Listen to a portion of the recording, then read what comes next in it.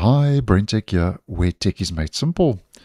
So Microsoft has confirmed the third known issue for Windows 11 25H2 since the annual update started rolling out at the end of September, beginning of October.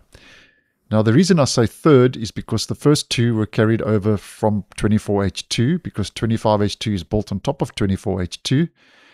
So in that case, although this is the third known issue Microsoft has confirmed for 25H2, it's also affecting 24H2. Now, what Microsoft has to say over on Microsoft Docs, over on its known issues health dashboard page, is that following the installation of updates released on or after the 29th of September, so that would be the optional bug fix C-release updates that rolled out towards the end of September, beginning of October, so that would be KB5065789 and KB5066835, which was the first patch Tuesday security update for 25H2 and also rolled out for 24H2. Microsoft says that server-side applications that rely on this system file, http://sys, may experience issues with incoming connections, displaying a message such as this message or a similar error. And Microsoft says the issue is caused by a variety of conditions which can be influenced by the device's internet connectivity as well as timing of recent update installation and device restarts.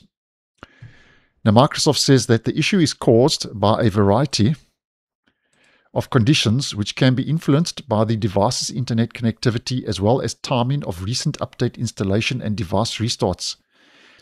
Microsoft carries on to say, for this reason, it is possible that it may not be observed in some environments despite having installed the update mentioned above, which is 5066835 or 5065789.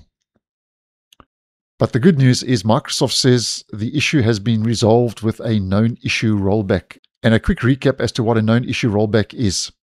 It's an important Windows servicing improvement enabling Microsoft to quickly revert a single targeted fix to a previously released behavior if a critical regression is discovered. So basically that's a mouthful, but it's something Microsoft does from their side. You don't have to install an update. There's nothing that will actually show up on Windows Update. It's done behind the scenes using a server-side fix, basically. But what I always do suggest with known issue rollbacks is restart your device and then come back and actually just check for updates. Although there is no update that's provided, just check for updates because it can take up to 48 hours. So that can hurry up and quicken up the process if you are affected by this issue. And that's how Microsoft has mitigated the issue. And the affected platforms are 25H2 of Windows 11, 24H2 of Windows 11, and Windows Server 2025. So the problem was introduced and, according to Microsoft, has now been mitigated and has been resolved using a known issue rollback. So thanks for watching, and I'll see you in the next one.